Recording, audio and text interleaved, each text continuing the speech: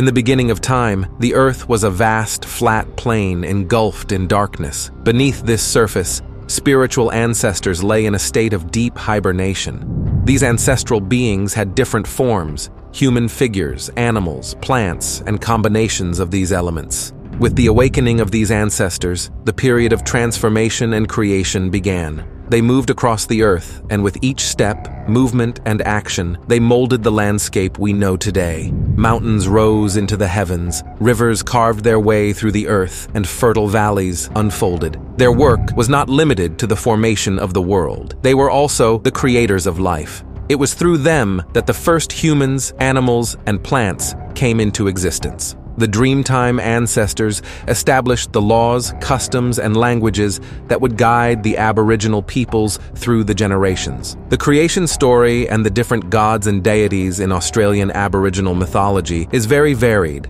as there are over 500 different groups of Aboriginal people in Australia, each with their own beliefs and stories. So in this video, I will try to collate the gods and goddesses from different areas of the country.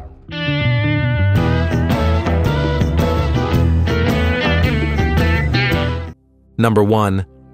Rainbow Serpent. The rainbow serpent is an ancestral being that originates from the Dreamtime. This mythical creature is known by different names in the various Aboriginal languages and has different interpretations and roles in the stories. The rainbow serpent is a sleeping being that resides in a well of water. Upon awakening, it begins its journey through the world. As the serpent moves, its huge and powerful body shapes the landscape, creating rivers, mountains, valleys, and water wells. In its path, the rainbow serpent leaves life in its wake. Its movement and the creation of bodies of water allow for the emergence of plants, animals, and eventually humans.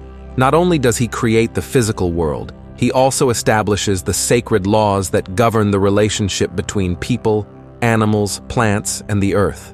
These laws dictate how beings should live and relate to each other, and how they should care for the natural world. The rainbow serpent is also a symbol of fertility and life. It controls the rain and water cycles, which are vital for survival on the arid Australian continent. At the end of its journey, the rainbow serpent returns to its resting place. His departure leaves the world in its present form, with its established laws and structures. Number 2. Baiame. Baiame is known as the Great Creator. He created the earth, the sky, and all living things. He shaped the landscape, creating mountains, rivers, and valleys, and established the laws of nature. In some legends, Baiame came down to earth in human or semi-human form to interact with humans and teach them vital skills, such as hunting, fishing, and gathering food, as well as performing important ceremonies. Baiame is associated with other important spiritual beings, such as his wife Biragnulu, who is seen as a goddess of water and fertility, and his son Daramulam, associated with the sky, stars, and weather. After shaping the world and imparting his teachings, Baiame left the earthly world and ascended to heaven. From there, he is said to continue to watch over and guide his people, where he remains a spiritual presence, a protector, and a divine ancestor. Number 3. Yai. Yai is a deity that arises during the Dreamtime. She is known as a sun goddess. In her mythology, she plays a crucial role in the creation of the world. The story begins with Yai asleep in the dream world. When she awakens, her light illuminates the world, which until then had been in total darkness. As Yai travels across the sky, his light and warmth bring life to earth. Yai's appearance and light caused plants to sprout and blossom. Animals and humans also awoke and began to move about the earth. In some versions, Yai interacts with other ancestral beings and spirits, including evil beings who try to counteract his influence and challenge his power. At the end of the day, Yai returns to the world of dreams, giving explanation to the cycle of day and night. As a sun goddess, Yai is a symbol of fertility, growth, and renewal. Her influence is vital to the survival and prosperity of all living things. Number 4. Dirawong. In the lands of the Bundjalung people in northeastern New South Wales, the story is told of a powerful and spiritual being known as Dirawong. In a time beyond memory, Dirawong was born. Rising from the depths of the earth, he took the form of a goanna, a noble and powerful lizard. Dirawong was more than just an animal. He was the embodiment of wisdom, strength, and protection. Dirawong roamed the vast lands of the Bunjalung, imparting wisdom and protecting his people. His eyes watched over the deepest secrets of nature. He taught the people to live in harmony with the land, to respect its cycles, and to understand the mysteries hidden in the shadows of the forest. But the peace of this ancient world was challenged by the presence of another powerful being, the rainbow serpent, a spirit of creation and destruction. In a moment of imbalance, the rainbow serpent threatened to overwhelm the world with its power. It was then that Dirawong intervened, confronting the formidable being to protect the earth and its inhabitants. The battle between Dirawong and the rainbow serpent was titanic. Every move of the rainbow serpent created rivers and mountains, while every defense of Dirawong maintained the balance of the world. Dirawong succeeded in restricting the rainbow serpent's destructive influence, restoring balance to the world. However, he did not seek to destroy the serpent, recognizing its essential role in the cycle of creation and life. Number 5. Mamaragan. In the northern lands of Australia, the story of Mamaragan, the thunder god, is told. A mighty being, he dwelt in the clouds that floated high in the sky. His voice was thunder, deep and resonant, announcing his presence. With every step Mamaragan took, the dark clouds gathered, forming immense storms. His laughter was the crackle of lightning, illuminating the sky with its power and energy. As Mamaragan advanced, the rains fell on the land, causing the rivers to flow. Mamaragan was not only a lord of storms and thunder, he was also the guardian of the seasons. With his storms, he marked the end of the dry season and the beginning of the wet season. Number 6. Wandjina. The Wandjina are powerful creator beings.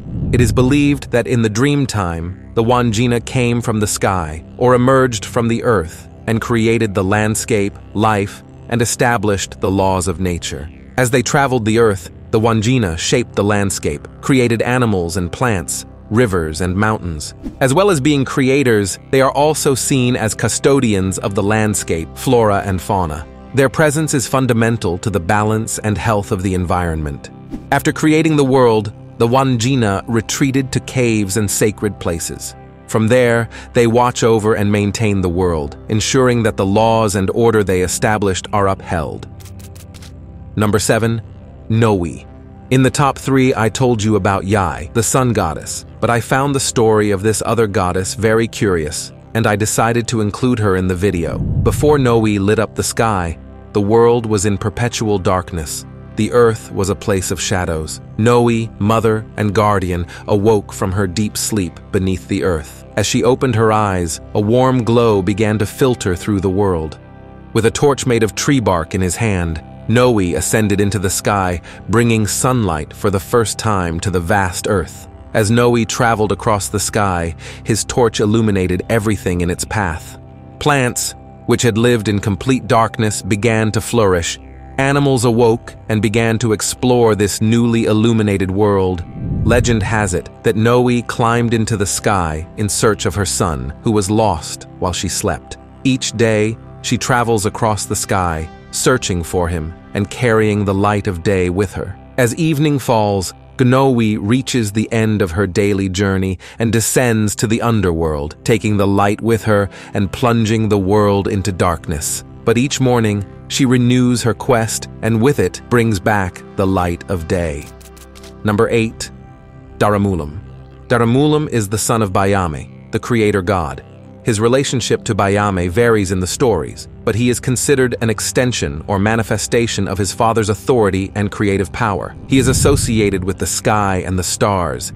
He is a being who resides in the heavens and has control over celestial and atmospheric phenomena. Like his father, he plays a role in teaching and maintaining cultural laws and customs. He also acts as a protector and guide for the people, overseeing their spiritual and physical well-being. In some cultures, he is considered an intercessor between humans and Bayame. Number 9. Biragnulu. In southeastern Australia lies the story of Biragnulu, a female deity of great power. When the world was still young, Biragnulu woke up. As the goddess of water, she nourished the land, filling its rivers and streams, and ensuring that every creature received the gift of life through water. Biragnulu was the consort of Baiame, the great creator god. Together they formed a balance, he creating the structure of the world and its laws, and she filling it with life, love, and nourishment. The tribes celebrated her with song and dance, thanking her for her generosity. Not only did she provide and nurture, Biragnulu also protected. She watched over the purity of the waters and maintained ecological balance. It was said that his anger could provoke floods, while his benevolence brought gentle and rejuvenating rains. Before we meet the last member of this list, it is very important to me that you like, comment, and share this video. This is very helpful for me. Number 10. Gulaga. Gulaga rises above the coast. It is not just a mountain, but a spiritual being, the creator and protector mother of the Yuin peoples.